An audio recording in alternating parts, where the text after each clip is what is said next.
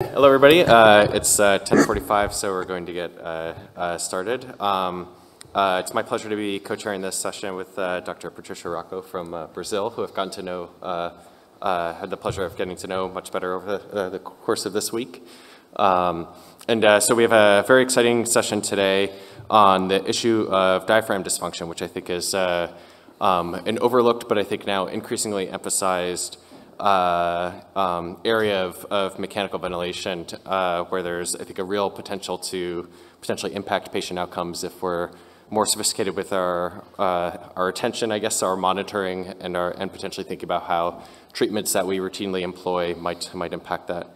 And I think a lot of the attention on this talk has been thanks to several of the investigators who are scheduled to speak here today. So without further ado, I'd like to introduce Dr. Leo Heunks, who's going to talk about pathophysiology of diaphragm dysfunction. So thank you for joining us. Thank you very much, Jeremy, Patricia, and for the invitation to speak here. Good morning, everyone. Yeah, I'm going to give a kind of introduction talk about the pathophysiology of diaphragm dysfunction in ICU patients. So these are my disclosures. I don't think anything related to the current presentation. And this is the respiratory muscle pump, and the most important muscle for inspiration, obviously, is the diaphragm. But when the load imposed on the diaphragm increases, accessory inspiratory muscles or even the expiratory muscles may be recruited. And as you are sitting here in this room, you're healthy, your maximum inspiratory pressure is around 100 centimeters of water. While for tidal breathing, you need to generate a pressure of 5-6 centimeters of water. So we do have a huge reserve capacity. But still, respiratory muscle weakness is a clinically relevant problem in our patients. This is a great study published many years ago by Samir Jaber, and he shows that after 3-4 days of controlled mechanical ventilation, the pressure generating capacity of the diaphragm is decreased by 25%. So you lose function really, really rapidly. And this is a very important study by the group from Alexandre Demoule, actually measuring diaphragm function at the day of ICU admission. And look what's happening here. So this is a control group. These are patients admitted to the ICU. And in quite a large group of patients, diaphragm weakness was present at the day of ICU admission. So this is not ventilator-induced diaphragm dysfunction. These patients were on a ventilator just for a couple of hours. But the interesting thing they found, that the degree of diaphragm, the severity of diaphragm dysfunction was independently associated with sepsis. So maybe there is a role for inflammation or infection. This is another important study from the same group where they assessed respiratory muscle or diaphragm function at the time of weaning, at the time of the first spontaneous breathing trial. And they reported 63% of the patients at that time a diaphragm weakness. And very important, 42% of these patients did not have peripheral muscle weakness. So quite some patients may have severe diaphragm weakness, but intact peripheral muscle weakness, or the other way around. They also nicely show that there is an association between diaphragm weakness and prolonged mechanical ventilation. So yes, your diaphragm becomes weak really rapidly, and it has a clinical implication. I would like to focus on what is actually happening in the diaphragm in our patient. And this is a, very important, a landmark study where the group of Sanford Levine took biopsies of the diaphragm of brain-dead patients that had been on the ventilator for 2-3 days. And he was the first to report severe muscle fiber atrophy. So only after a couple of days of mechanical ventilation, atrophy of the diaphragm develops. But an important, maybe, limitation of this study is that it is a very specific group of patients, brain-dead patients. So in these studies, what we wanted to do is look at changes in the diaphragm of real ICU patients. So these were patients admitted to the ICU on mechanical ventilation and at some point in time had a clinical indication for laparotomy or thoracotomy, which allowed us to take a biopsy of the diaphragm. What the studies are going to show, the mean duration of ventilation was somewhere around 2.5 to 3 days. So we could confirm that atrophy developed in these patients as we compared it to elective surgery patients that had not been on the ventilator at all, only for 1 or 2 hours for the surgery. So yeah, we report for both slow twitch and fast twitch fibers, there is diaphragm muscle atrophy. But interestingly, and what was not reported in the data from Levine, is that we reported increased number of inflammatory cells, macrophages, neutrophils, and other inflammatory cells. And when we looked at the ultrastructural level, electron microscopy, right here, this is a control, elective surgery patient, you will recognize the normal striation of the muscle. But this is a typical ICU patient. The architecture of the muscle is, at some points, completely destroyed. So we call that sarcomeric disruption. And it's important because this is not something that is consistent with just inactivity. More recently, Rocco described, also in diaphragm biopsies of ICU patients, increased fibrosis. So there's an increase in volume of the extracellular matrix in critically ill patients as compared to controls. And why is that important? It helps us think about it. Because if you do assess thickness of the diaphragm with ultrasound, maybe thickness is maintained, but atrophy of muscle fibers may have developed, but because there is increase in extracellular matrix, the total distance, the total thickness of the muscle does not change. And that's actually what we have confirmed. So in the next study, also in diaphragm biopsies, we looked at contraction of muscle fibers, so really at the muscle fiber level. That's shown here, so with increase in calcium concentrations, control fibers generate a certain amount of force. This force is much lower in ICU patients. So there's something happening at the ultrastructural level. And what we thought was very interesting, that the fibers were less sensitive to calcium. And that's interesting because we do have a drug, levosimendan, that improves calcium sensitivity. I don't have the time to go into that, but we're actually doing a large randomized controlled trial now to see if that improves weaning from mechanical ventilation.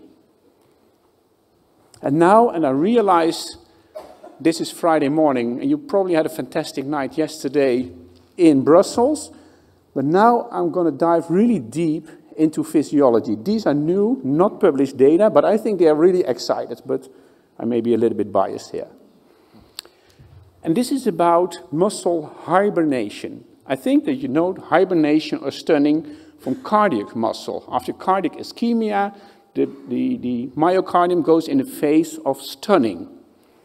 What's that? So this is normal muscle physiology. Right here, myosin molecule, actin, and muscle contraction develops when the myosin head binds to actin and as a kind of power stroke, allowing the muscle to shorten. It's happening right here, and with ATP, with energy, the myosin head detaches from the muscle again, right? That's shown here again. Actin, myosin backbone, myosin head, and this is the normal contraction, so it attaches to actin. But with stunning or hibernation, the myosin head is actually very close to the myosin backbone.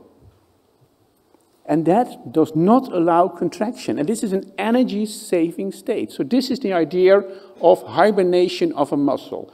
The myosin head is very close to the myosin backbone.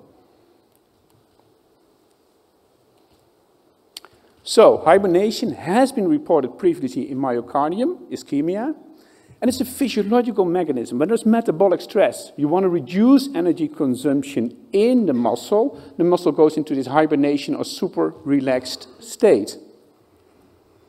And we were interested to see if this happens in the diaphragm as well. So we again took biopsies of, I think this was 54 patients on the ventilator again for 2.5 to 3 days and compared it to actually controls. And this is really, really complicated. I mean, what you're actually doing right here, again, is looking at the distance between this myosin head and the actin molecule. It's done with the so-called synchrotron. It's a very complicated something. You shoot electrons into the muscle fibers, but you have to believe me here. Otherwise, you need to read the paper in a couple of weeks, I hope. But the first thing that we report, that the difference between the actin and myosin molecule in itself is not different. That's important. But what we actually confirmed is that, on average, the distance between the myosin head and the actin is higher in ICU patients. And this is consistent. There's a lot of additional experiments, but this is consistent with a hibernation state of the diaphragm in ICU patients. So there are less myosin heads available. They are still there, but they are less available for contraction. And the exciting thing also is that we did not find that in peripheral muscles. So this is something that appears to be, at least at that time, very specific for the diaphragm. So to conclude this part, what happens in the diaphragm of ICU patients? Yes, atrophy. There's injury, inflammation, fibrosis, reduced force generating capacity, reduced calcium sensitivity, and there's hibernation. And the interesting thing is it happens, at least in our experiment, it seems to happen earlier than in non-respiratory muscles. So if we summarize diaphragm dysfunction in ICU patients, yes, there is a role probably for inactivity, consistent with the atrophy that is observed. There's probably a role for load-induced injury. Part of the destruction we see, the changes we see in the diaphragm, may be the result of high activity. Maybe there's a role for metabolic stress. Again, the metabolic stress may be an explanation for this hibernation state. And there's two other factors that I would like to touch brief upon. And that is the role of PEEP and the role of eccentric contractions. So first thing, with higher level of PEEP, the position of the diaphragm, the geometry of the diaphragm changes. As you can see here, a patient in MRI with higher levels, so I think this was 2 of PEEP versus 15 of PEEP, the diaphragm moves downward. And the important thing is the zone of apposition becomes shorter. It's shown right here in this schematic. So with higher levels of PEEP, the zone of apposition, where tension is developed, becomes shorter. That's not a major issue when the patient is on the ventilator, right? You just give a little bit more of assist. This is data from an animal experiment. So these animals were ventilated with higher levels of PEEP for a certain period of time, and then we measured the length of the diaphragm fibers. What we indeed found is that after a certain period of ventilation with PEEP, the diaphragm becomes shorter. The diaphragm becomes shorter because sarcomeres are lost. So it's really a structural modification here. And you say, well, why worry about this? Well, this is, I have to be honest, this is a hypothesis. It's something we're working on, but look right here. So this is the diaphragm without PEEP, normal distance between sarcomeres. Now we increase PEEP, so the diaphragm becomes shorter. But at some point, muscle has plasticity, right? The muscle adapts. So in this case, one of the sarcomeres is expelled, so there's again an optimal length. It's a normal physiological adaptation. But now the problem is, you are doing the spontaneous breathing trial, PEEP is lost, and the muscle is overstretched. So our idea is that maybe in some patients, spontaneous breathing trial fails because of this phenomenon. And the last thing, eccentric injury, and this is a paper just published a couple of days ago in the Blue Journal, where we actually reported that in patients on the ventilator, the diaphragm is developing force during expiration, resulting in what was called eccentric contractions, which are actually lengthening activations. So there's expiration, but the diaphragm is active, which results in lengthening activations. And this may be, I'm not sure yet, but this may be another mechanism for diaphragm injury. So to conclude, I think there's a lot going on in the diaphragm of our ICU patients. There are structural modifications. There's myofiber atrophy, both reduction in cross-sectional area and changes in length. We have signs of injury. We have signs of fibrosis, signs of hibernation of the diaphragm. There are functional modifications. It's weakness due to atrophy. It's a reduction of specific force, reduced calcium sensitivity. What is the pathophysiology? Well, I think it's a proposed pathophysiology. Maybe, probably, there's a role for disuse. Maybe there's a role for high loading. Maybe there's a role for metabolic stress and eccentric injury. And I'll leave you with that. Thank you.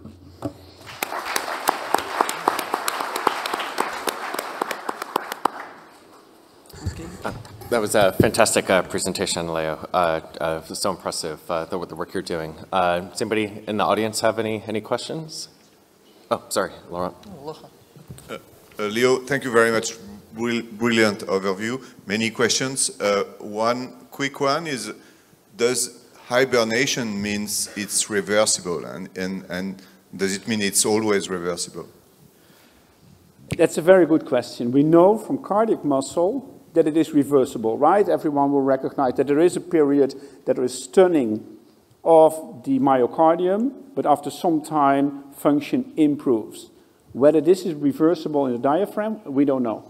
Honestly speaking, I would think it's the same phenomenon as happens in the myocardium. So at some point, it will be reversible. And in the paper, we have a lot of additional experiments that this has to do with phosphorylation of some parts of the myosin head. So probably this is something that we can modulate if we want to. But still the question is, I mean, this state of hibernation is a physiological phenomenon. It protects the diaphragm at some point. So honestly speaking, I'm not sure if we should actually reverse this at a point that the diaphragm is under high stress, high levels of inflammation. But we have learned from cardiac muscle that it is reversible, yes. Thank you very much, Leo, Alex Demoule. So I have a question related to hibernation. So if we assume that this hibernation is kind of protective, should we respect it, and is it dangerous to challenge the diaphragm and do everything we do usually to make the diaphragm contracting? Yeah. I think that's an excellent question, and honestly speaking, I don't know. I mean, these are data that are now under review for a journal. These are the questions that the reviewers had as well. I think it's just the first point here. This is the first data to show that hibernation happens at all in the diaphragm and that it's present in ICU patients. I think we need many years to come if it's something that we should aim for to reverse or not. Maybe not. Maybe we should just give it the time until inflammation is gone, metabolic stress is gone, and the diaphragm will, well, this hibernation will reverse by itself. But maybe, and it will be part of the paper, we do have some strategies to reverse this, this hibernation. But if it's a good idea in our patients, I don't know at this point.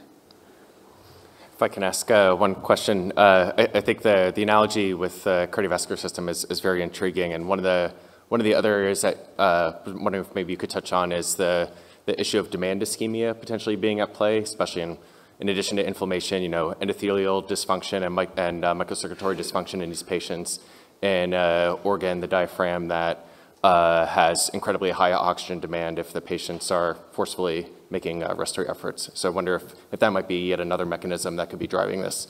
Yeah, that is an interesting question, and we've been thinking about it. The problem with the heart is you only have two coronary arteries, right? If I have an occlusion of my left coronary artery right now, I'm going to be in major problems. The diaphragm is different. There's so much collateral perfusion. There's so many arteries perfusing the diaphragm that I think that just occlusion of an artery will not be the problem. But I think it's a fantastic hypothesis whether this plays a role or not. Fantastic, Leo. I like it very, very much, your presentation. Thank you. And we are working in this point related to the mitochondria.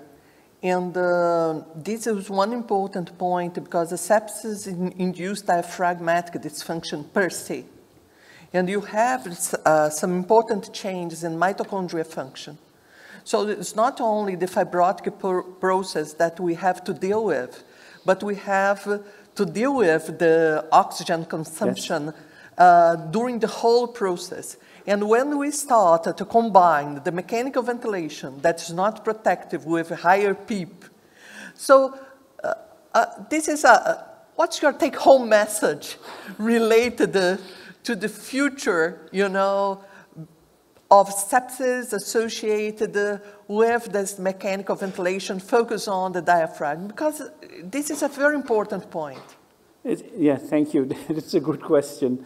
Well, the first thing is, you may know, we had a paper in the Blue Journal a couple of years ago about mitochondrial function in the diaphragm of ICU patients. And we really, really did the best we could to report mitochondrial dysfunction, because that was what we were expecting. That has been shown in animal models. But all the tests we did, we could not report any mitochondrial dysfunction in the diaphragm of these patients. I mean, this was biochemistry, functional assessment, even electron microscopy. There was nothing wrong with the mitochondria, which was really, really unexpected. So, Great. like mitochondria, I don't know the whole answer to what we have to do. I don't know, maybe Ewan is going to give the answer in the diaphragm-protective ventilation.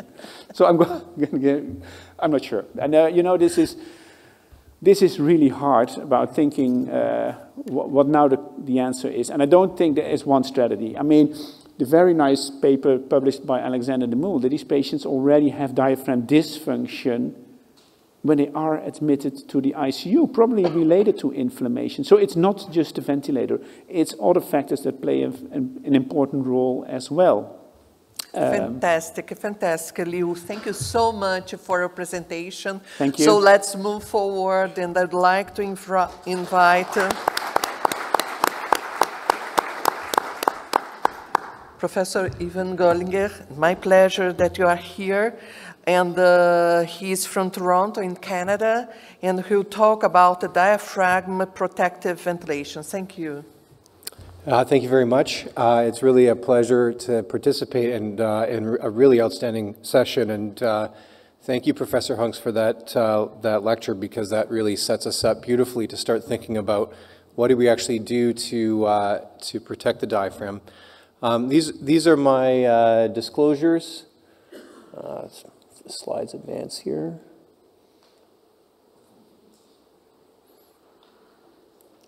It's hibernating. Oh, yes. All right, now it's working. I do want to emphasize, I will very briefly mention diaphragm neurostimulation. I do receive research support and consulting fees from a number of companies that are developing diaphragm neurostimulation techniques. While hibernation is very new and exciting and did not make it into this figure that from a paper published a few years ago, you know, the kind of overarching mechanistic framework that informs the diaphragm protective approach reflects the kind of various mechanisms that Professor Heunks summarized. You know, the issue of disuse over assistance resulting in atrophy, potentially under assistance leading to excess loading and muscle injury, the eccentric myotrauma, that can result from the eccentric loading that was described, as well as this idea of expiratory myotrauma, where the diaphragm is maintained at excessively short length for a prolonged period of time, resulting in muscle shortening.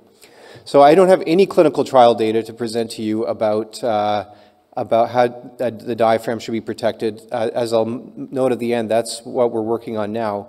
So really what this will be is a kind of conceptual approach based on emerging physiological data. And I'm going to move pretty quickly because I have a number of recent studies and also some unpublished data to present.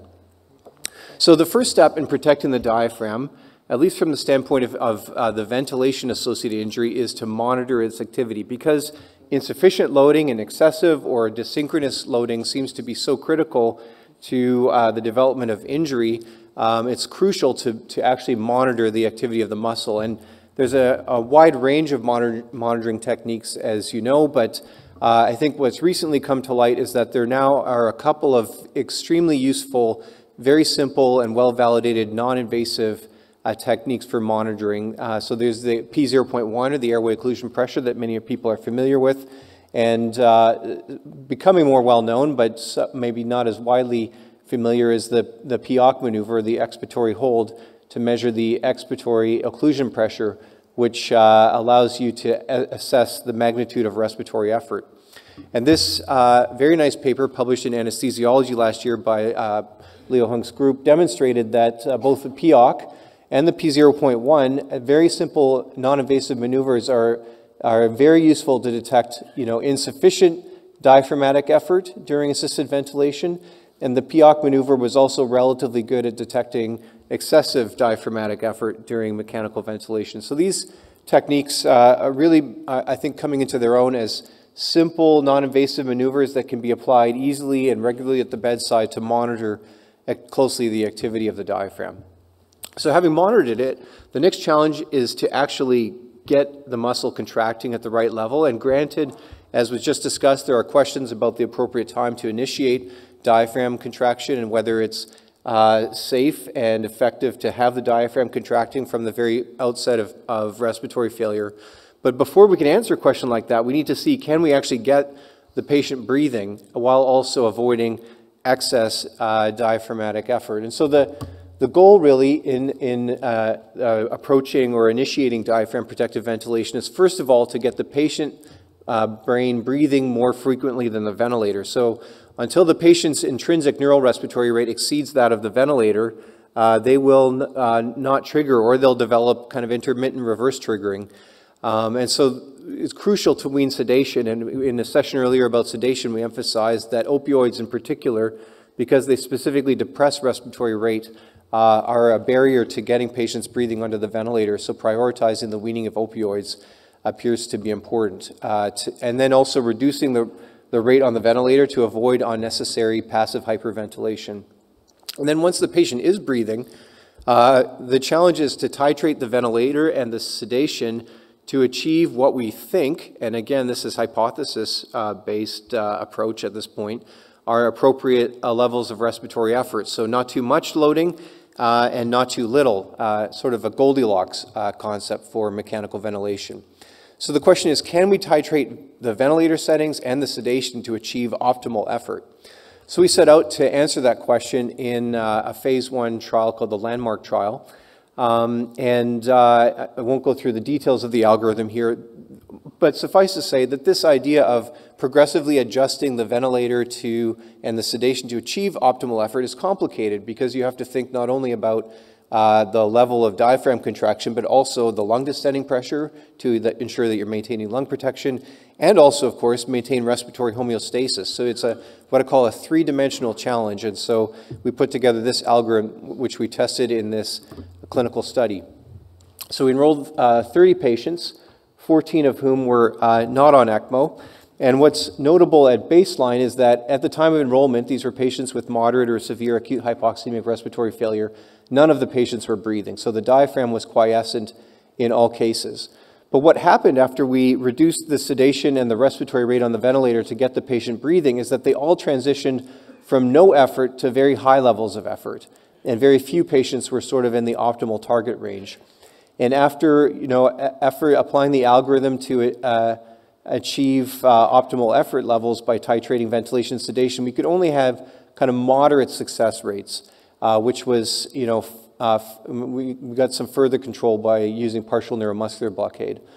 Interestingly, in patients on ECMO, who constituted the other half of the studied cohort, again, all of them were not breathing at the time of enrollment, but after initiating spontaneous breathing, many of them had excess effort. But because the sweep gas flow on ECMO is such a powerful mechanism for controlling respiratory drive, we had much higher success rates in these patients. So just highlighting the potential advantage of ECMO for controlling diaphragm activity. And in this study, this is data that's just been accepted for publication. We show that two physiological parameters, the ventilatory ratio, which is a surrogate for dead space, and the respiratory system elastance, which of course reflects the mechanical impairment. These two parameters interacted to determine how high the patient's effort and lung distending pressure would be after initiating spontaneous breathing. So you can see that patients with a higher ventilatory ratio and patients with a higher elastance in the top right here had very high levels of respiratory effort and lung distending pressure, which starts to give us a sense of which patients is it going to be possible to have safe spontaneous breathing in, and which patients is it going to be more challenging. Now, in addition to doing this clinical study, we took a computational approach where we developed a mathematical model of respiratory control under mechanical ventilation. And this mathematical model integrates mechanics, gas exchange, acid-base homeostasis, and kind of what's known from first principles about brainstem respiratory control. And we basically applied this kind, you can think of it as a assisted ventilation or assisted breathing simulator in a hypothetical population of patients with respiratory failure. They had physiological characteristics consistent with those seen in patients with acute respiratory failure. And then we tested this simulator to see if we could achieve our lung and diaphragm protective targets, and you can see that again, whether in pressure support mode or in PAV+, you had, again, only modest success rates, and the addition of ECOR substantially increased the success in this in silico trial. And interestingly, ECOR alone, without either ventilation or sedation, had a very low success rate, which raises questions about the feasibility of the awake ECMO concept in ARDS. And I should say that this simulator validated nicely in terms that the predicted results matched exactly with the observed results in our clinical trial, as shown here, which I'll pass over for the sake of time. So in this figure here, what we took is we took these 5,000 simulated patients. We, again, applied a machine learning technique which demonstrated that ventilatory ratio and elastance were the two major determinants of success. And when you stratify the patients by a simple score where you add VR and ERS together, what you see is that you can essentially predict in this in silico trial which patients are going to achieve safe spontaneous breathing. And the blue bars here, the higher the score is, the lower the chance. And what's striking is that the addition of ECOR substantially increases the probability of achieving targets in most of these patients. So what this is suggesting is that maybe we can use a simple score like this, these physiological parameters, to say which patients are going to need adjunctive techniques to achieve safe diaphragm activation during mechanical ventilation. And what are those adjunctive techniques? Well, extracorporeal CO2 removal, obviously potentially one, but that's obviously a very aggressive, costly, invasive intervention just to optimize spontaneous breathing. So another potential and exciting intervention is this idea of diaphragm neurostimulation, and there's going to be a couple more lectures about this, so I'll only touch on it very briefly. But the idea here is that if the patient is too sick to be allowed to breathe spontaneously, perhaps we can take control of the level of diaphragm activity more directly by stimulating the diaphragm. And here in this paper last year, we described an on-demand technique using a transvenous phrenic neurostimulation system. And what you can see here is that these are the tracings of the mechanical ventilator. So you can see the action of the ventilator here. And then you can see here the transdiaphragmatic pressure.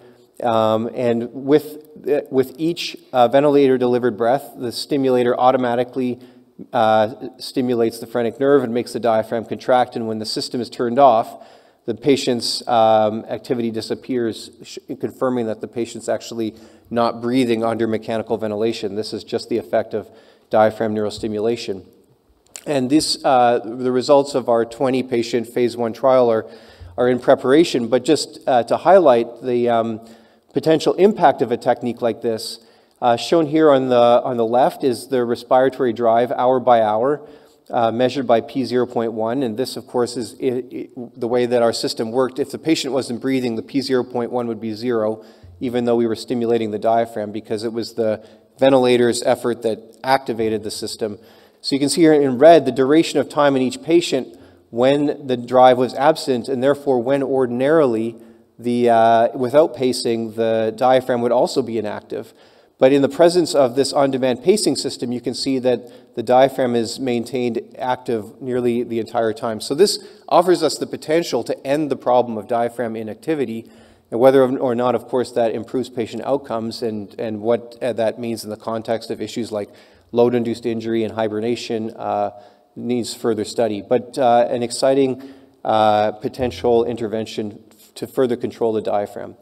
Now, just very briefly in the time left to me, I want to emphasize the issue that Professor Heunks raised about expiratory myotrauma, because I think we have some new data that really highlights the importance of this. So this figure here is from the same slide that Professor Heunks showed from his group's work, where they demonstrated that many patients have this negative elastic work or negative power.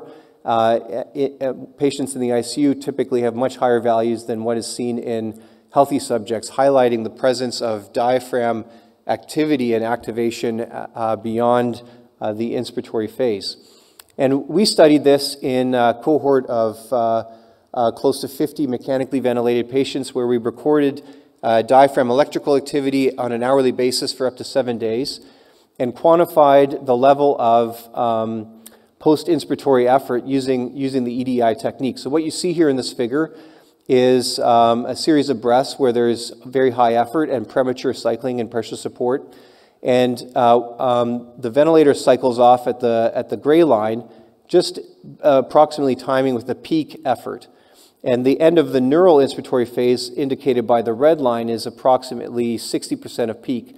So between the peak EDI and the red line, the patient's essentially making efforts during inspiratory effort as the ventilator's already cycled into the expiratory phase, resulting in this very odd expiratory flow tracing here, where you see the flow getting pulled back up in the expiratory phase early on. And this really represents the mechanical effects of post-inspiratory loading or expiratory diaphragm activity.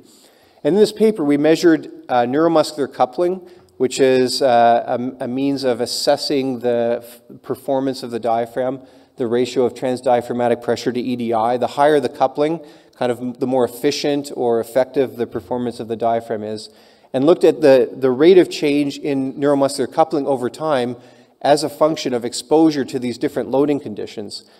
And what I expected to see was that very high levels of loading would be associated with a progressive decline in neuromuscular coupling over time. But in fact, it doesn't even reach significance, but if anything, the relatively more prolonged exposure to elevated inspiratory loading was possibly correlated to a trend for increased neuromuscular coupling over time. And the average daily magnitude of inspiratory loading wasn't associated with neuromuscular coupling over time. By contrast, the duration of exposure to post-inspiratory loading conditions was associated with a progressive decline in neuromuscular coupling that was strongly significant. And similarly, the median hourly magnitude of post-inspiratory loading was correlated to a decline in neuromuscular coupling. So these data suggest that prolonged exposure to these expiratory diaphragm activity or post-inspiratory loading conditions may contribute to diaphragm weakness during mechanical ventilation. And so avoiding or preventing post-inspiratory loading becomes a critical priority for diaphragm protective approach. So what kinds of factors during mechanical ventilation contributed? Well, dysynchrony is clearly a major reason why the diaphragm would be contracting during the expiratory phase. And just to highlight two examples here, both reverse triggering during controlled ventilation and breath stacking were associated with a marked increase in post-inspiratory loading. And interesting to correlate these results with those of a recent preclinical work by Takeshi Yoshida's group, where they showed that exposure to breath stacking dysynchrony or reverse triggering dysynchrony was associated with significant increase in abnormal area fraction of muscle, suggesting injury associated with those forms of dysynchrony. So kind of circumstantial correlation suggesting that indeed such dysynchronies may be contributing to diaphragm weakness in our patients. And it's possible that a mode like NAVA, where you achieve better expiratory synchrony, may reduce the magnitude of muscle injury and dysfunction based on work from Robbie Kamani's group. So to sum up, put it all together, the emerging concept of diaphragm protective ventilation, not yet evidence-based, but I think emerging based on the evidence that we have from physiology, is first of all that close monitoring is a critical priority, and we now can do this quite easily with these non-invasive techniques. We want to try and initiate safe diaphragm activation at the earliest opportunity. So we want to avoid inactivity to prevent atrophy, but probably important to avoid injurious activity, and in particular, potentially this expiratory dysynchrony or post-inspiratory loading. When the patient has severely deranged elastance or dead space, these may be the patients who need adjunctive therapies like neurostimulation to achieve safe diaphragm activation. And as I suggested, maintaining expiratory synchrony may be critical to achieving diaphragm protective ventilation. And you can already do that at the bedside by going and looking at the waveforms, examining the expiratory flow tracing, and looking for evidence of that post-inspiratory activation. We are testing a preliminary approach to diaphragm protective ventilation based on the insights we learned in the Landmark 1 trial. Now in the Landmark 2 trial, which is part of the invasive mechanical ventilation domain in the practical platform trial. So if you're interested to learn more about that trial, you can go to our website. So thank you very much.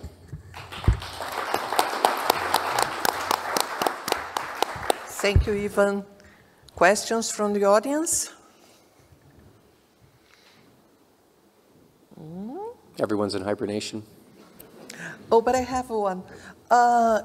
In your study, do you have obese patients? And if you have, do you think that the behavior should be completely different? I have to say we didn't specifically look at obesity in our trial. It might be interesting to go back and look at the data. I wouldn't necessarily expect, the behavior to be fundamentally different, respiratory control. If a patient has obesity hypoventilation syndrome, different story, but otherwise, the kind of responsiveness to ventilation and sedation may not be systematically different. But, certainly those patients may have mechanical characteristics that increase the work of breathing, and so could present a challenge from that point of view. Thank you. I think, Leo, do we have a microphone by chance?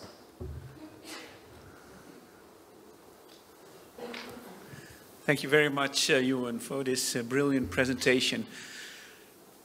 You're stressing the importance of early activation of the diaphragm by reducing sedation, or if that doesn't work, maybe by diaphragm pacing.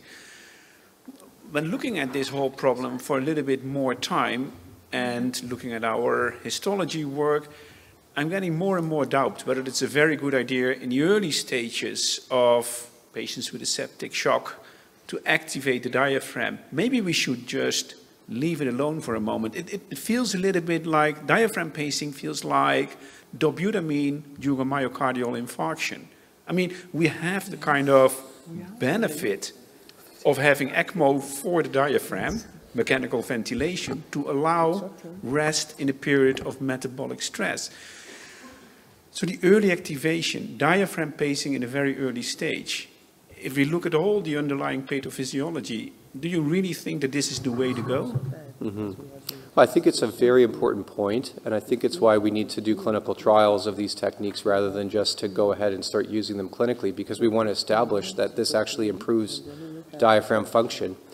I would say that the strongest evidence for the link between diaphragm injury during mechanical ventilation and patient outcome is, really related to the issue of atrophy.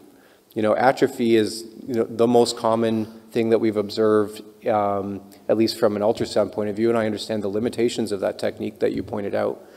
But, there's a very clear, strong association to poor outcome. And so I think, given the range of available evidence, preventing or limiting atrophy is an important therapeutic priority. And so I think the critical next thing is if a technique like neurostimulation proves to be feasible, then we need to do very carefully designed controlled trials to see should we activate earlier, should we activate later, and actually test this in the clinical setting. Because I agree with you, there's real reason for caution not to just go in and start hammering away at the muscle.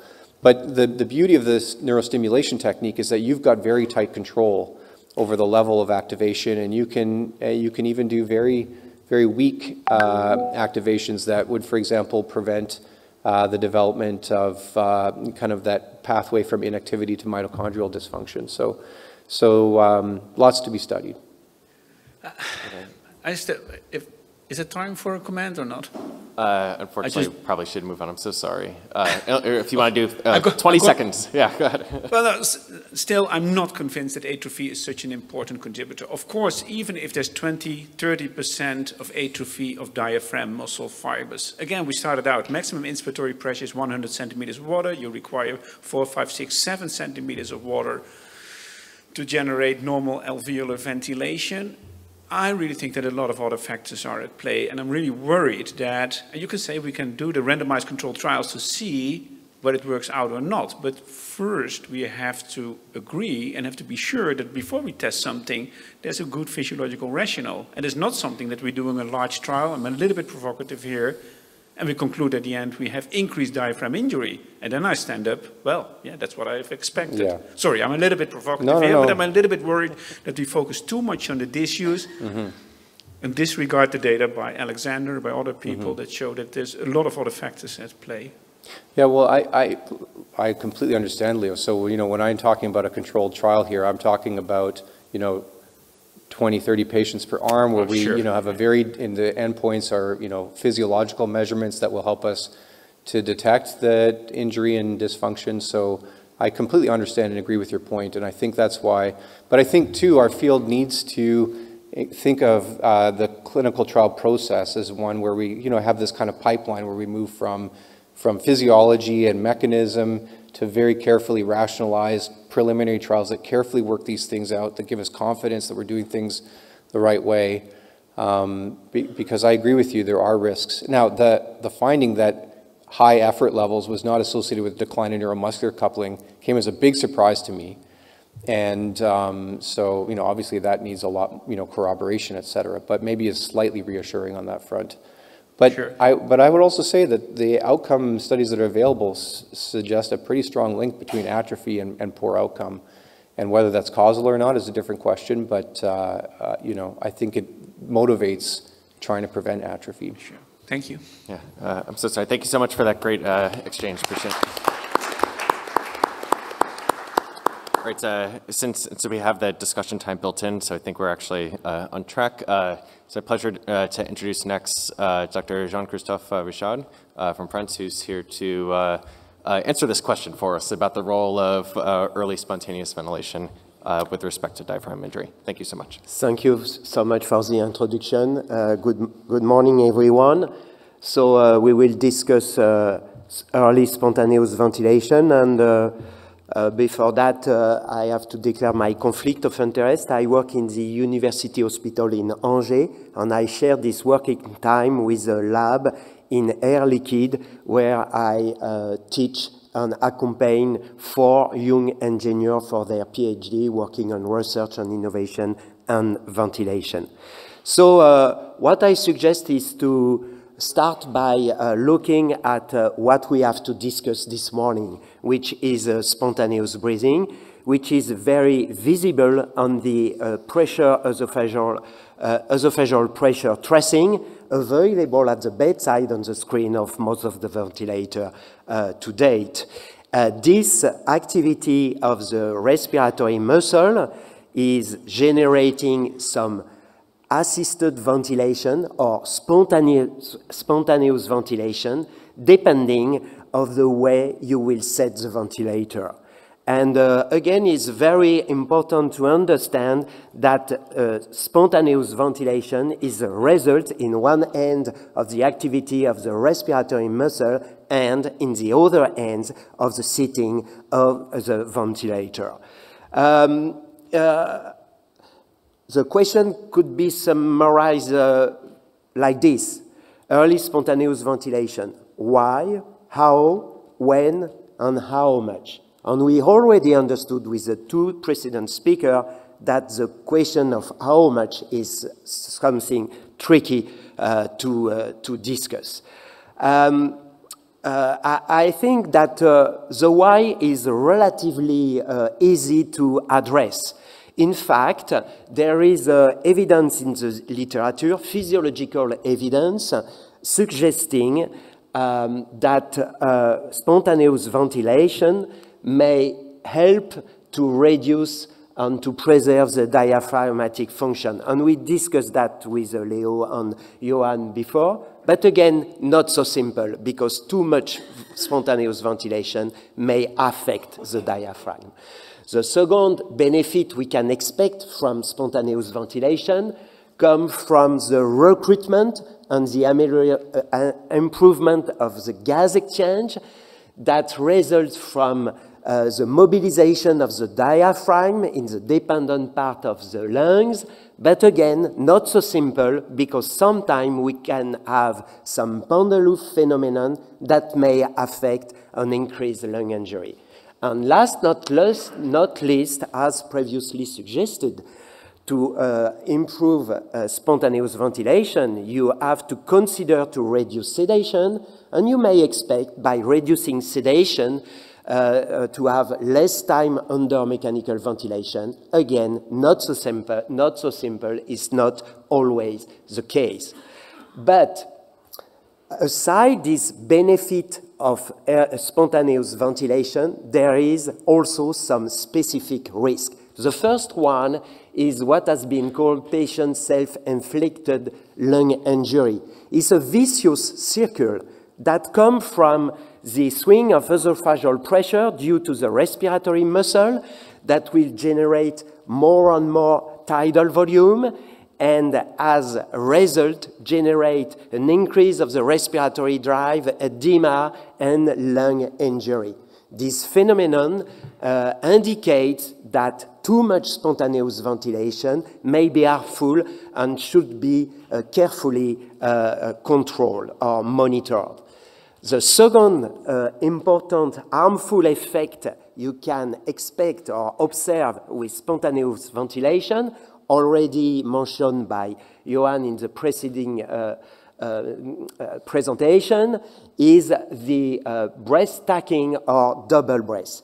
Illustrated on this slide, you can see the effort on the esophageal pressure, and this breath stacking occurs when you set a relatively low tidal volume with a short inspiratory time. In that situation, you may have two successive inspirations triggered by the patient on the ventilator, and as a result, a double breath that will generate some injury due of the large tidal volume induced by this breath-taking double breath. So two side effects that are commonly observed with spontaneous ventilation when spontaneous ventilation is too much. So how can we manage the beneficial effect we expect of spontaneous ventilation while limiting the adverse effect? I think that something absolutely crucial is to well understand how to manage the ventilator to limit this risk of side effect. The first point on the ventilator I would like to discuss, in this illustrated by this very old paper, is the difference between volume control and pressure control. On this slide, you have the work of breathing in different settings of volume or pressure assist control ventilation. You can see in that part of the slide that during volume assist control or pressure assist control, there is no difference of work of breathing when the inspiratory time is short. Short inspiratory time means relatively high inspiratory flow that covers the demand of the patient and that permit to control the work of breathing.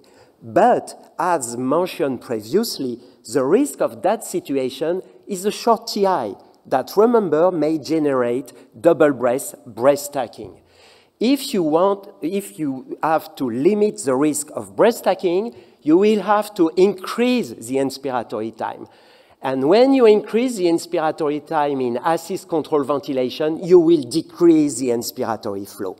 And decreasing the inspiratory flow will increase the work of breathing just because the demand of the patient will be higher than the flow delivered by the patient, generating asynchrony and high work of breathing. Interestingly, with pressure assist control, because of the decelerating flow, and also because the flow is free during pressure control, you may counteract and combine a relatively long TI and acceptable work of breathing. So something suggesting that it could be a solution to optimize ventilation while permitting early spontaneous ventilation. So the second point I would like to stress regarding the setting of the ventilator is the point that is the concern of synchronization.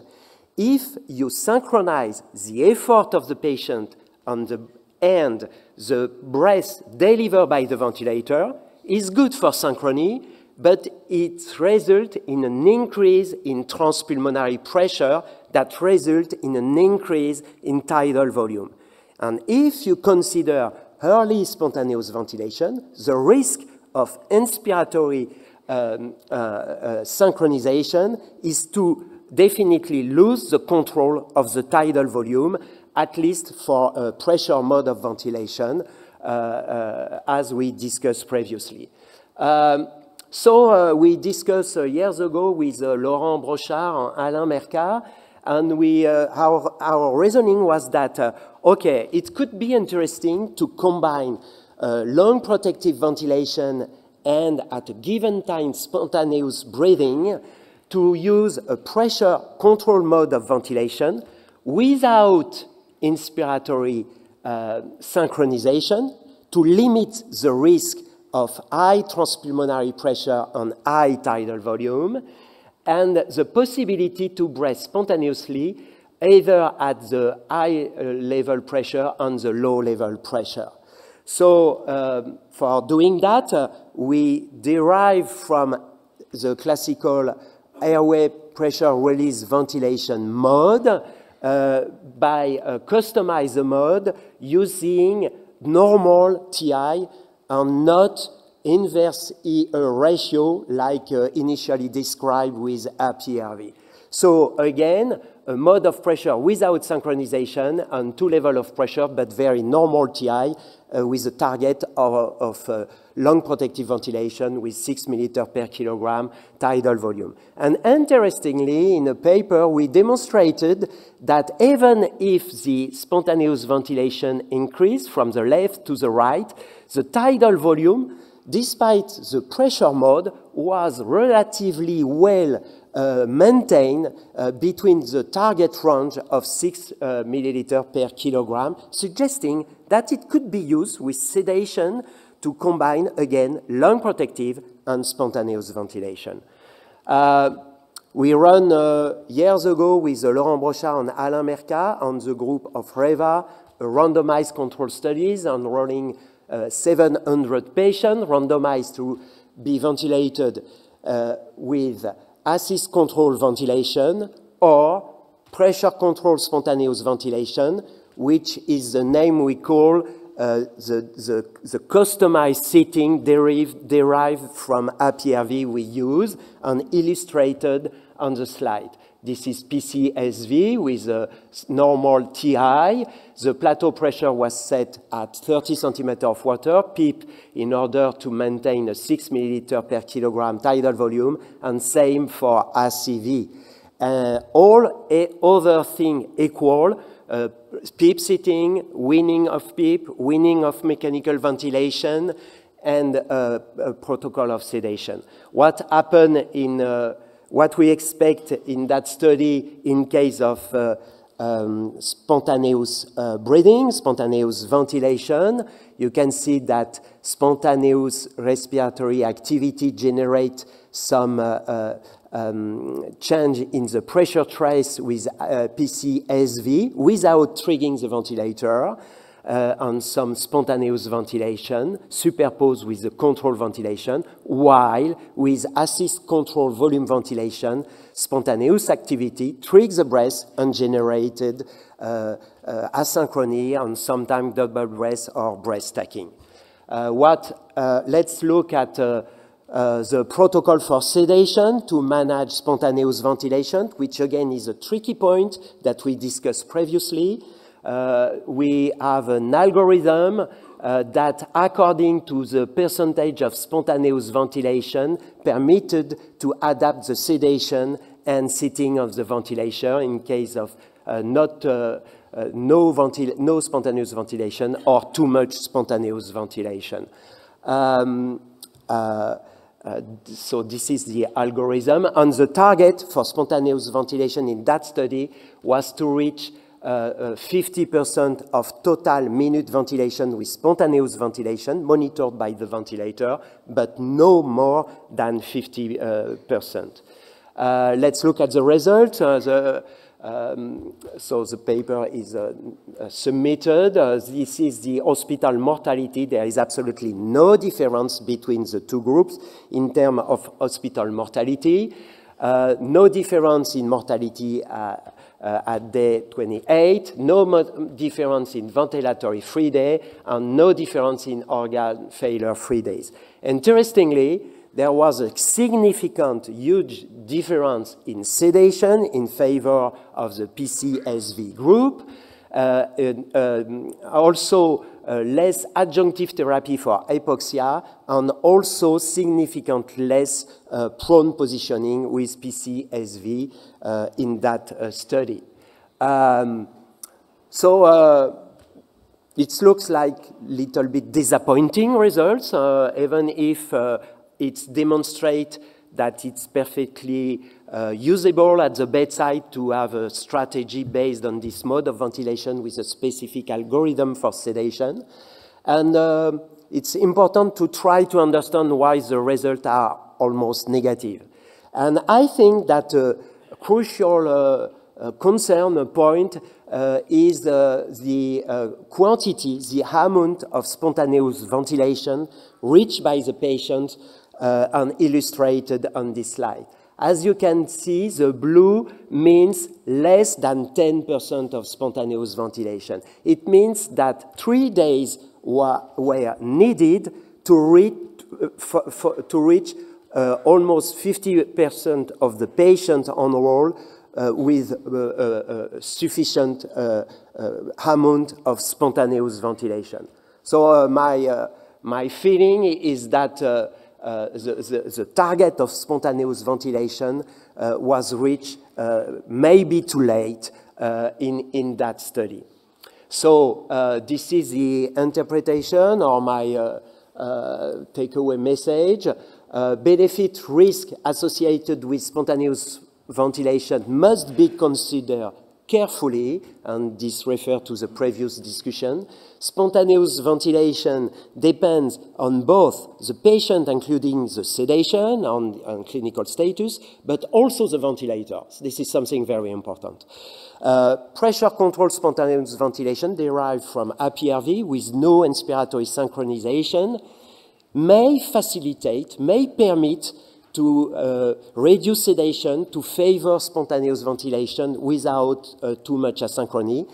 And the optimal dosage amount of spontaneous ventilation is very difficult to reach, and its impact on outcome is definitely not demonstrated at that time. Thank you so much for your attention.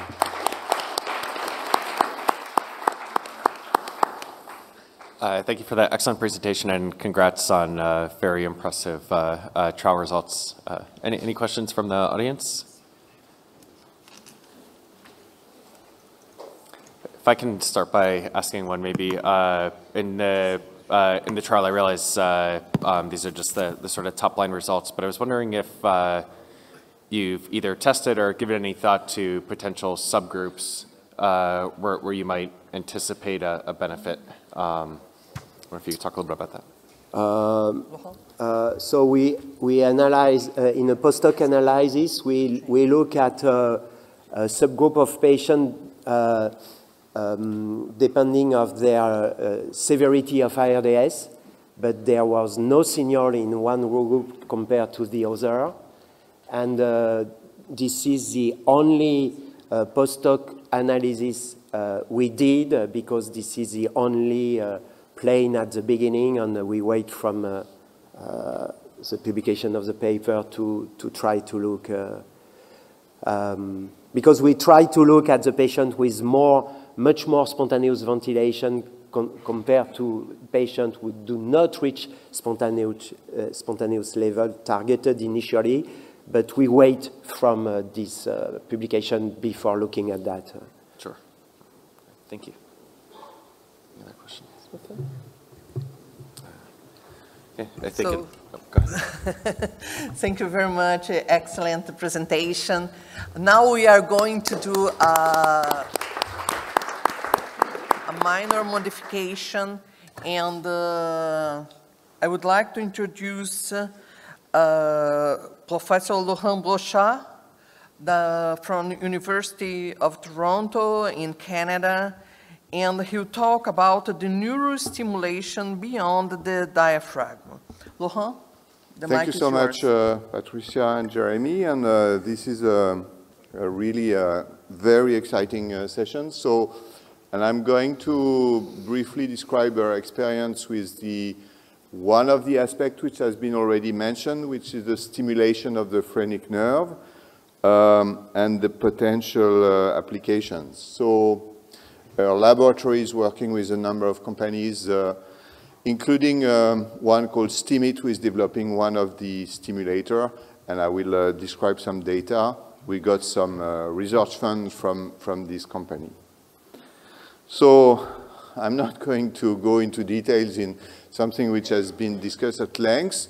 And I think the graphics is just showing that there are many reasons why the diaphragm may be injured. So reason related to mechanical ventilation, to maybe the sepsis, maybe the denutrition, and maybe the way the diaphragm is working. So we are not sure exactly, but what we see, and this was a very nice study by Martin Dress, is that, and this data have been shown in a different format by Leo, I think, is that if you look at the number of patients at the time of weaning who have a low pressure under stimulation of the phrenic nerve, indicating diaphragm dysfunction, you see this is 63% of patients, so very frequent patients with diaphragm dysfunction. At the time, they are supposed to use their diaphragm again in the optimal way.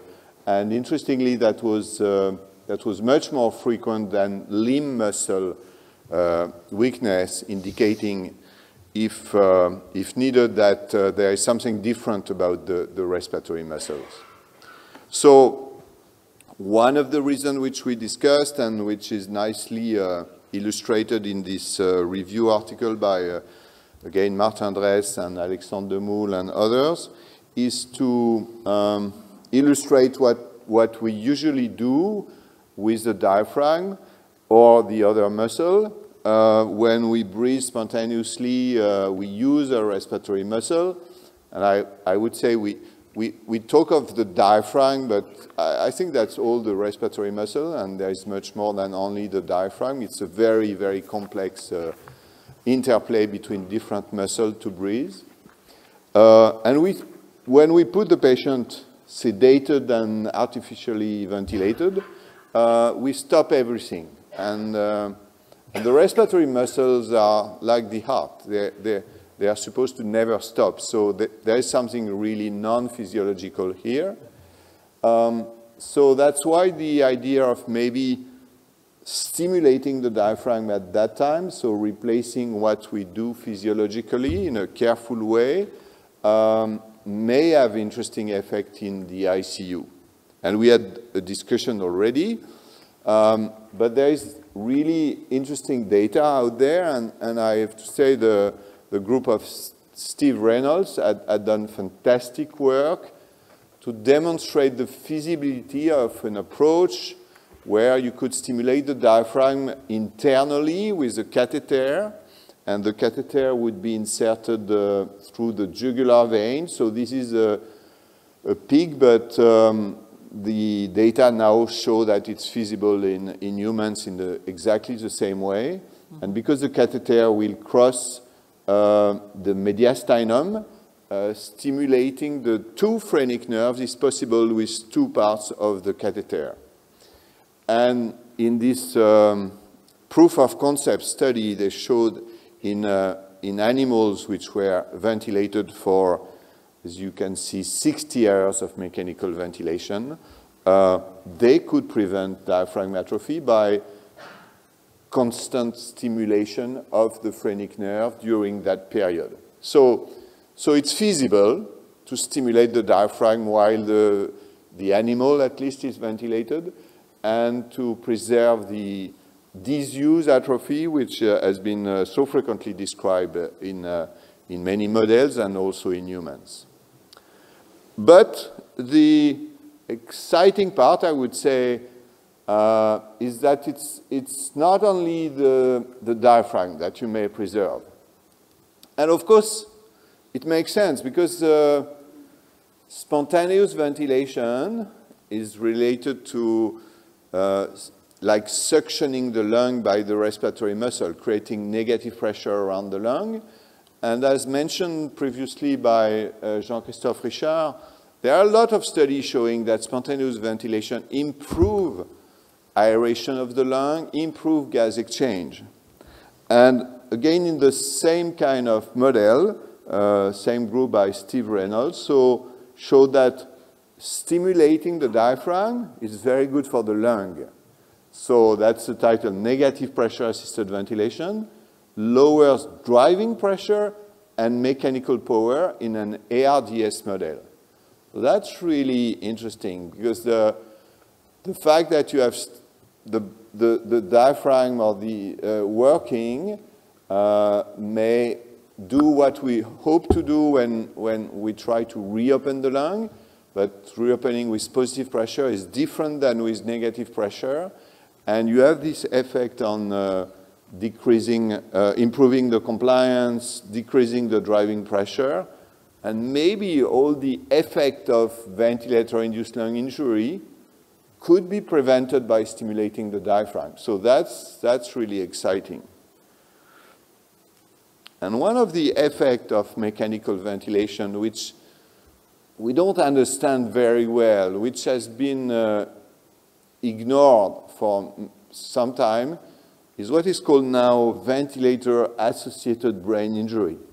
So it's not only for the pleasure of having a new acronym, VABI, but I think it makes sense that maybe there is something related to mechanical ventilation in the ICU and brain dysfunction, right? We have so many patients with delirium, we don't understand why, and we have so many patients who develop neurocognitive dysfunction. I know that sedation is a big confounder there, but it seems in experimental model that there is a specific effect of mechanical ventilation, either through this Vili effect, which and the systemic effect. But what was really fascinating in this work by Tiago Bassi was to show that if you stimulate the phrenic nerve again, you reduce the apoptosis of the cell in the hippocampus in the brain. Wow, that's a big stretch, right? From our discussion about the muscle and the stimulation, we now do something which is good for the brain. Needs a lot of confirmation, but really very exciting finding. So in this context, it may be interesting to try to find the best way to stimulate the diaphragm, the best technique, and maybe be careful. I completely agree with the discussion we had before of not over-stimulating. It's possible to do it, so that was the very first few patients, and Ewan presented some of the data done by Eden Morris, who is now in Australia, and who showed in very sick patients at the early phase, it's feasible to use the catheter and to stimulate the diaphragm You see the kind of tracings where you have flow controlled ventilation. You have this stimulation here in this breast. You may say, well, it looks a bit like some kind of asynchrony, but at least you stimulate the diaphragm, it's feasible. We don't have any outcome data yet. And so it may be possible to achieve the effects which have been tested in animals. In patients, we have a large trial which was done by Martin Reyes and Alexandre Demoule, but not at the initial phase. They started the, for different reasons, they started the approach at the time of weaning in patients difficult to wean from the ventilator. They couldn't show an effect on the weaning duration, but they did show an effect on the force of the diaphragm tested by the maximum inspiratory pressure. So again, saying, well, you can really train the diaphragm even later on during the course of mechanical ventilation.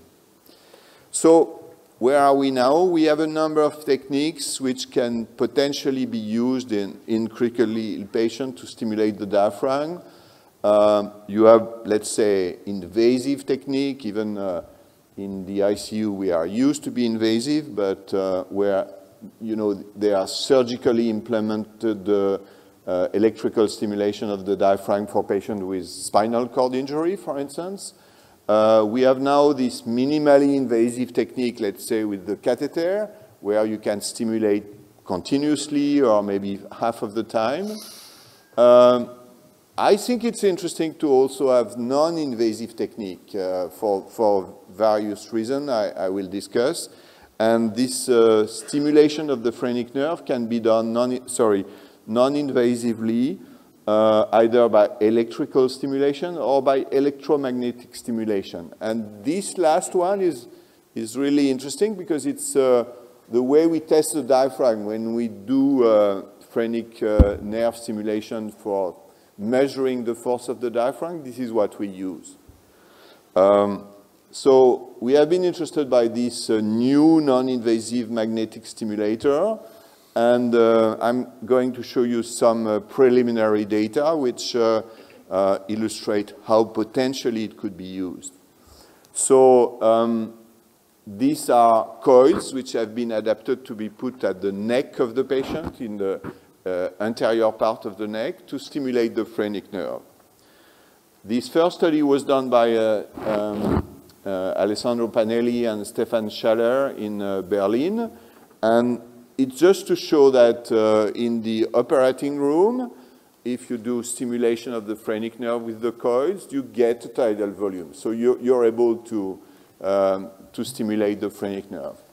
They just recently published another paper in chest which show that it's also feasible in ICU patients. What's interesting with this technique is that you don't have to do it, you cannot do it continuously, but you can do it intermittently with relative good control of the intensity. And I'd like to show you some of the data we obtained in an animal study with lung injury. Why an animal study in lung injury if we want just to show that we can stimulate the phrenic nerve? Because this is the situation where we would use it. This is a situation where you have inflammation, and this is a situation where you may have no activity of the diaphragm because of the sedation for several days. So we did a study in animals where we compared the control group, where we are supposed to see maybe a diaphragm atrophy, a group where the stimulation is done every 8 hours, and a group where the stimulation is done every 4 hours. So we just do intermittent period of stimulation, 15 minutes every 4 or 6 hours, and maybe just to wake up the diaphragm and to avoid hibernation, I don't know. So this is the kind of tracing, again, you can see. It was synchronized with mechanical ventilation. And you see that you can control the intensity and the duration of the stimulation to be sure that you avoid stimulating during expiration, for instance, as we heard before. And that's the two main results we obtained. The first result, which we did not completely expect, but which is in line with what I presented before, is when we look at lung volume. Again, this is an animal model with lung injury. These animals were monitored with the electrical impedance tomography. And in the group which is non-stimulated, there is a huge decrease in lung volume over time. And this decrease in lung volume, even with intermittent periods, short periods of stimulation, this decrease in lung volume is avoided with stimulation. So again, stimulating the phrenic nerve looks very good for the lung. And then we look at the diaphragm. When we look at the change in PDI twitch, we saw a benefit of stimulation. However, it is well known that the twitch is influenced by lung volume. So we did additional experiments to express the change in the diaphragm force corrected for the change in lung volume. Because when you have lower lung volume, you expect a higher force of the diaphragm. And when we do that, we could see that there is a strong effect of the stimulation, and again, it's short-term intermittent stimulation on the force of the diaphragm, especially with the more frequent stimulation, but there is also some effect with the more distant stimulation every 8 hours. So very encouraging result, suggesting that today, even if there are many unanswered questions, we see that phrenic nerve stimulation is not only interesting for the diaphragm. We have very promising experimental data. It's an early clinical stage. There is two approaches, invasive, non-invasive, and the non-invasive is probably much more intermittent and small periods of stimulation. So we need more data and more trials to see what approach will be the most promising for our patients. Thank you very much.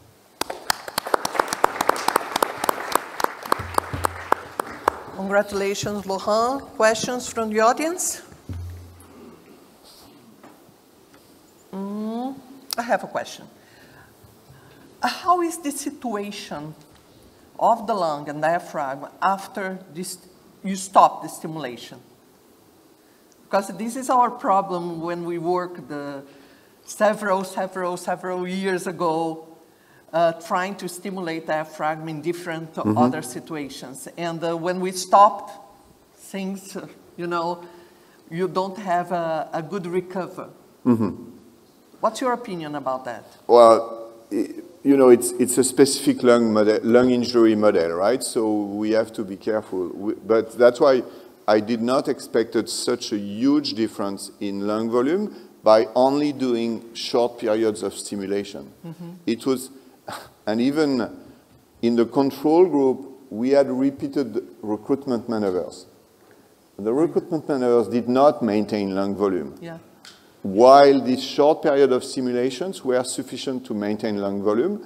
In the group where lung stimulation was more distant, there was some drop in lung volume. So the one with stimulation every 3 or 4 hours, we maintain lung volume. Again, it may be more specific to the lung injury model. I think we need to repeat that, but that was very encouraging if you think of just short period of intermittent periods of stimulation. And do you think that the amplitude of stimulation should be the main target, rather than the frequency? Well, I was very concerned by not stimulating too much. So we were, and for instance, we are using occlusion to target muscular pressure, and we were more on the lower side because it's very easy to stimulate very intensely. So it depends on the patient, on the neck, on the anatomic position, but sometimes I don't think we should stimulate at supramaximal frequency for 15 minutes. You would make major injury. So yes, the amplitude is very important, especially to be on the safe side. Excellent. Questions? No? Thank you very much. Have a good flight back home. Thank you so much, Laurent. It's my pleasure to introduce the last speaker for this session. As you saw, the last two were switched to accommodate travel schedules. So Dr. Alexandre Demoule from Paris, France, is here to talk further about the potential role for neurostimulation to manage diaphragm dysfunction. Thank you so much for... Thank you very much. So, so this talk will be on the history and of phrenic neurostimulation and the clinical application today. These are my disclosures. So generally, mechanical ventilation, so related to all my talks, especially here.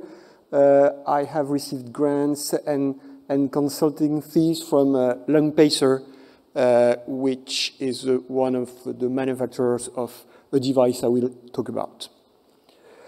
So, diaphragm neurostimulation is a story that started 30 years ago at the early 90s, was the last century.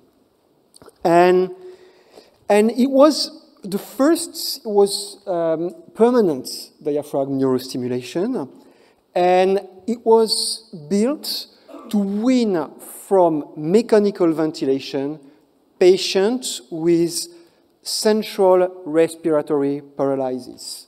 So let's remember that the automatic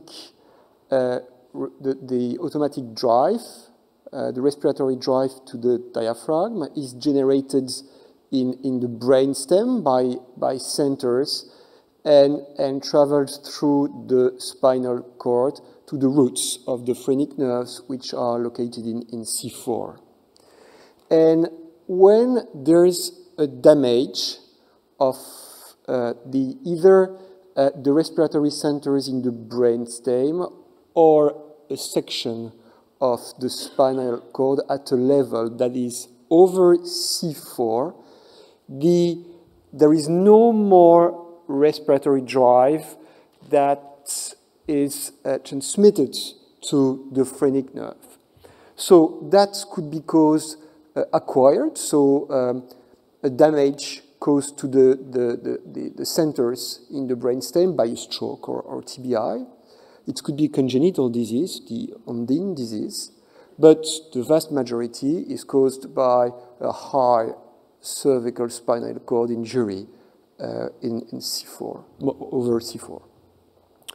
So given the fact, and it's absolutely necessary, that the phrenic nerves are still working, it's possible to paste them and to restore a contraction of the diaphragm and to wean patient from the ventilator.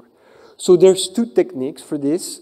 The first technique is to put intrathoracic electrodes around the phrenic nerves. So it works like this. It requires a mini thoracotomy. And you see how the surgeon is placing electrodes around the phrenic nerves. Is quite tricky, difficult, because there is a risk of phrenic nerve injury. And more recently, a second technique has been developed, which consists in placing electrodes within the diaphragm, but very close to the termination of the phrenic nerves, and it can be done by laparoscopy. So this works pretty well to restore the diaphragm activity in those patients with quadriplegia, And studies have shown that it improves also blood gases in these patients, but globally, there is two valid indications, central respiratory paralysis and central hypoventilation. I would say it's pretty much the same. So the good results, first, we can wean patients from mechanical ventilation. Second, all the studies shows that there's an improvement in quality of life with a gain in mobility. Patients feel more secure that connected to the ventilator. And there's a gain, for instance, olfaction is back, which is always very pleasant. It reduces infections, and the costs, there's a benefit in terms of costs over chronic mechanical ventilation. But it concerns, for instance, in France, at maximum 50 patients per year. But in terms of quality of life, this is one of our patients, and you see like doing some parachute in tandem and with the phrenic nerve stimulator. And so the indication was weaning patients with tetraplegia from mechanical ventilation, and it was a permanent stimulation. And then we discover ventilator-induced diaphragm weakness. So it was 15 years ago, and as soon as we discovered ventilator-induced diaphragm weakness, then we start thinking how could we gain diaphragm strength? How could we treat and cure this weak diaphragm and restore some diaphragm strength? And then if we want to restore some diaphragm strength, we need some diaphragm contraction. Diaphragm has to go to the gym. And there's three different situations. If my patient can fully participate and contribute to ventilation, fully contribute, then we could use inspiratory muscle training. If my patient cannot generate a volitional contraction of the diaphragm, it's not possible to do inspiratory muscle training, but if my patient can sustain pressure support ventilation, you can use proportional mode, but even with pressure support ventilation, you can train the diaphragm. But if my patient does not trigger the ventilator, or if my patient triggers the ventilator, as we can see, we can use diaphragm neurostimulation to generate diaphragm contraction without diaphragm spontaneous activity. So Laurent Brochard showed this picture first, but here is the concept. In a normal breathing, the normal breathing is achieved by a contraction of inspiratory muscles. In positive pressure ventilation, this is the ventilator that generates this pressure. And here we're going to combine both. There will be some pressure generated by the ventilator, but also we will restore some diaphragm contractile activity with the stimulator. And this is the concept of temporary diaphragm neurostimulation, because of course this stimulation should be given only for a short period of time between, which is weaning the patient from the ventilator or help weaning the patient from the ventilator or prevents the constitution of diaphragm weakness in a mechanically ventilated patients. So this has to be temporary. So there's various techniques, and Laurent Brochard exposed these different techniques. The first one that was developed is the catheter. So it's a central venous line that has to be inserted in the left subclavian vein, and it's equipped with electrodes, and there's two sets of electrodes, and you see that when the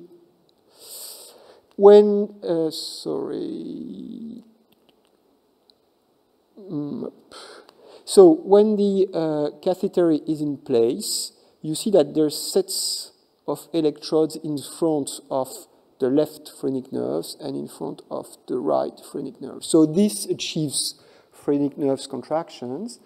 And first we had animal data in pigs by the group of Vancouver.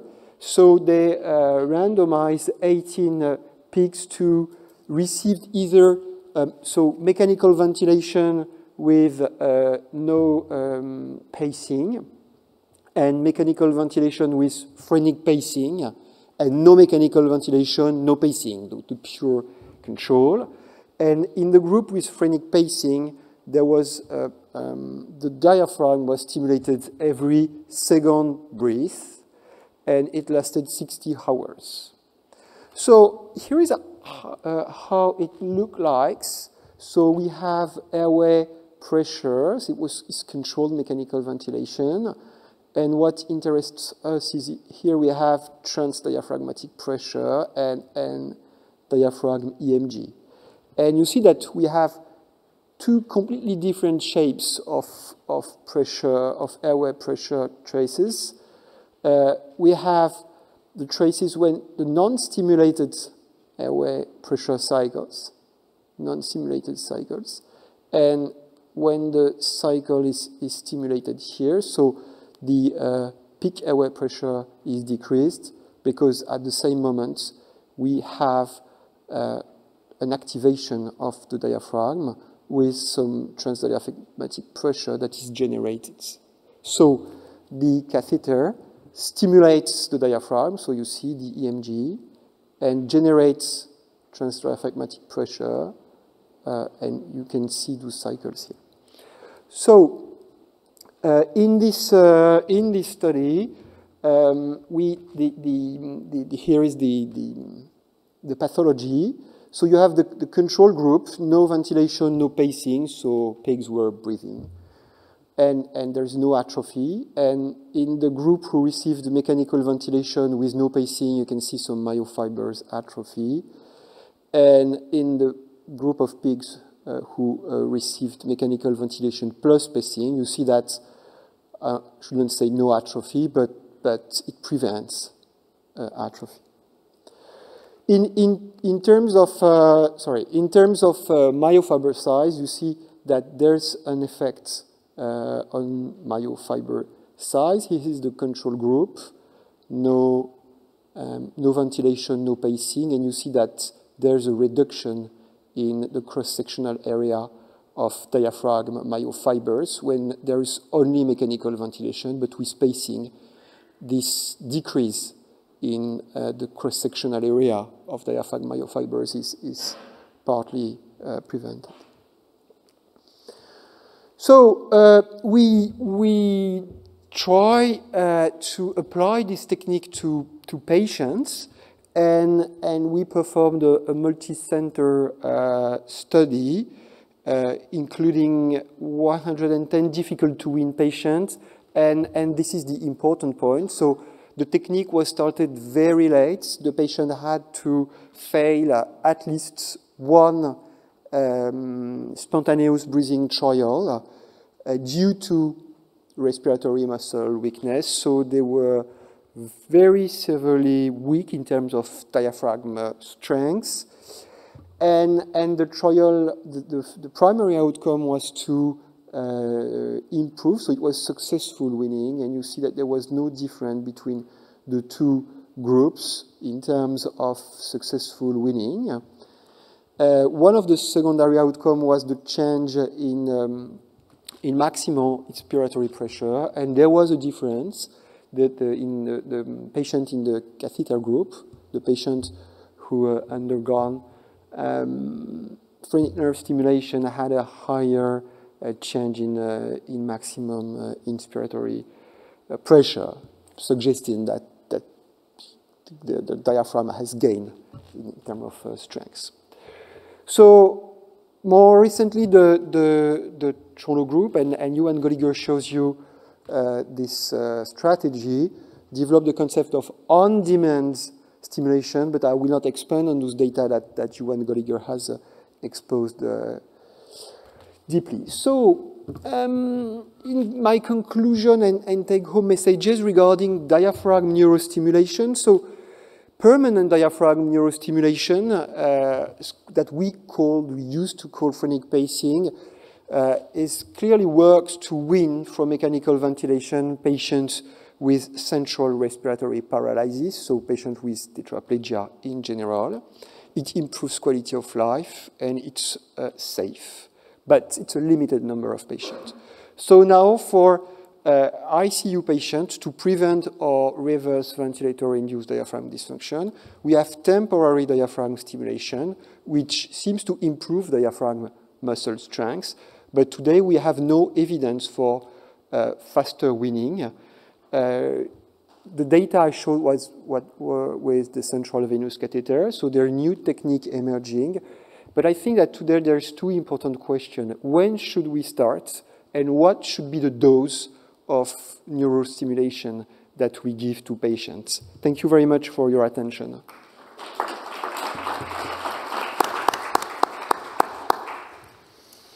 Any questions from the audience?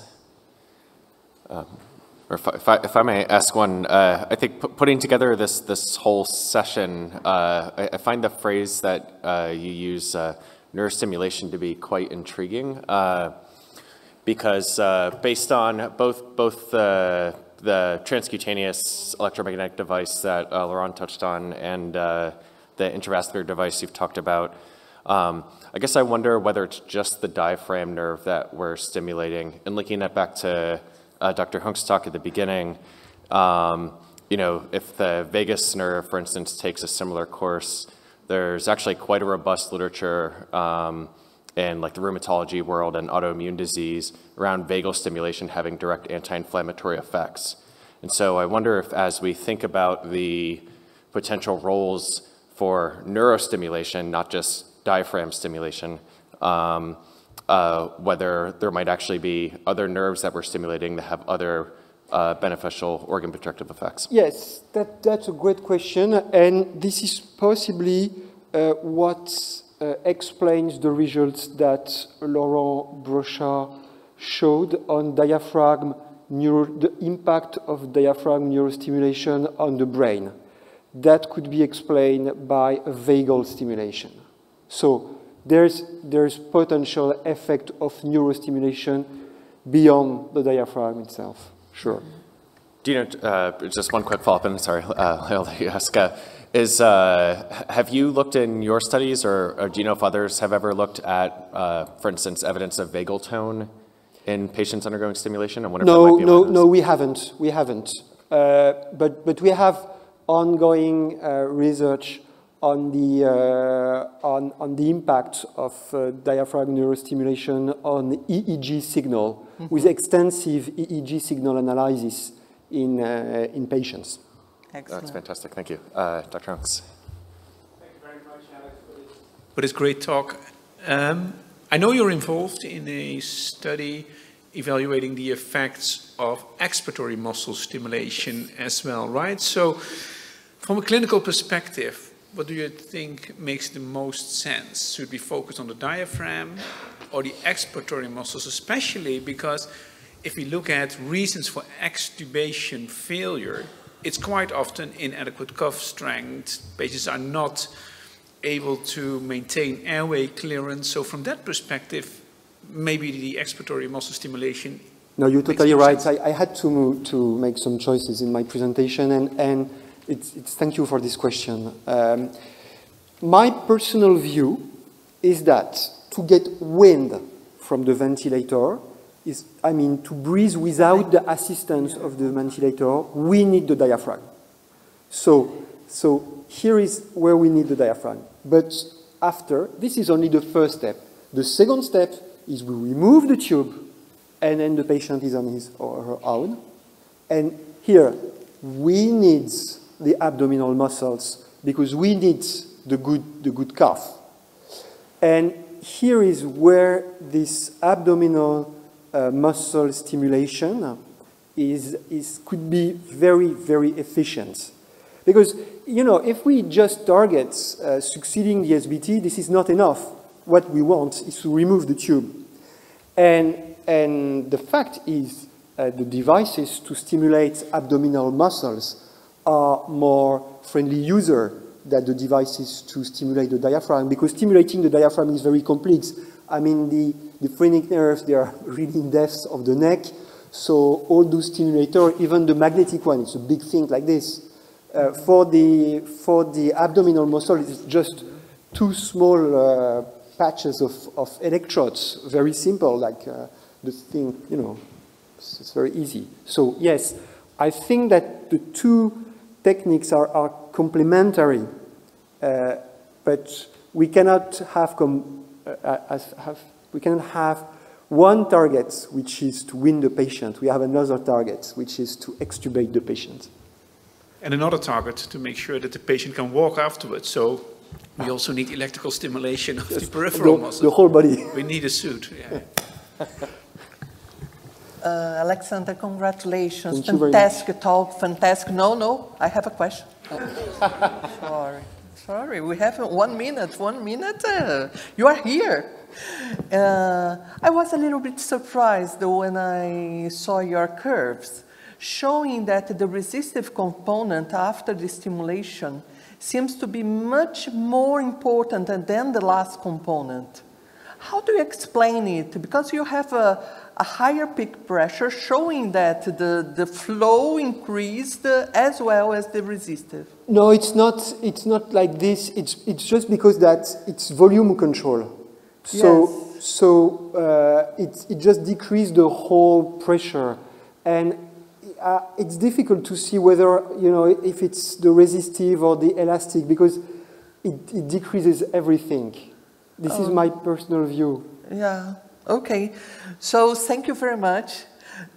Fantastic talk. Fantastic job. You are doing very well, very well. So I'd like to thank you, to thank the audience for being here.